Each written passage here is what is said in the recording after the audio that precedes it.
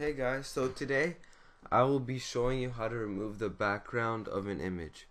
And I just randomly found this picture on Google, and we will be using Photoshop CS5. So the first thing you want to do is drag the picture to Photoshop, and it will just be like this.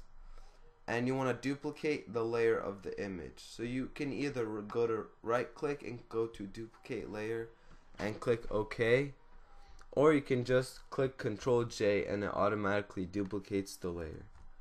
So now what you want to do is you want to hide the background layer by just clicking the eye, so then it won't show, and you want to make sure the copied layer is highlighted.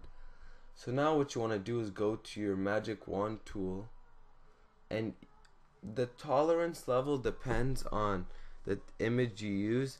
If you have contrasting colors or different colors, like my image has blue and green and maybe like a light brown, then you want to set the tolerance level at a higher number.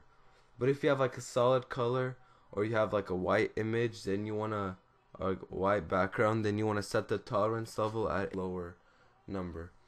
So this is simple. All you need to do is, once you set the tolerance level, just click on the background and click delete. And if it doesn't highlight all of the background, you can just click on the different parts and it will delete them, and just delete all the other like little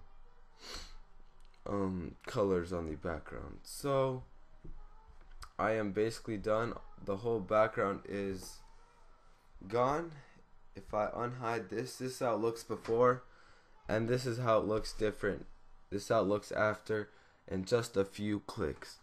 So this is a simple tutorial and it does work. So thank you guys for watching and have a great day.